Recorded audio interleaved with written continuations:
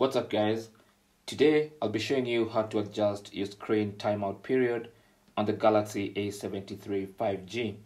Now this is a time before which your screen goes dim, locks your screen and you have to unlock. Now by default this is usually a very short time, just about 30 seconds. To adjust that, simply go to settings.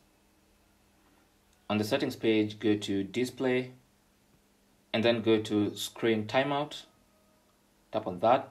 You can see it's currently set to 30 seconds, which is the default.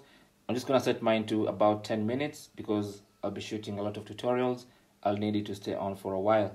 So for now, go back and that's it. That's how to adjust your screen timeout period on your Galaxy A73 5G. Good luck.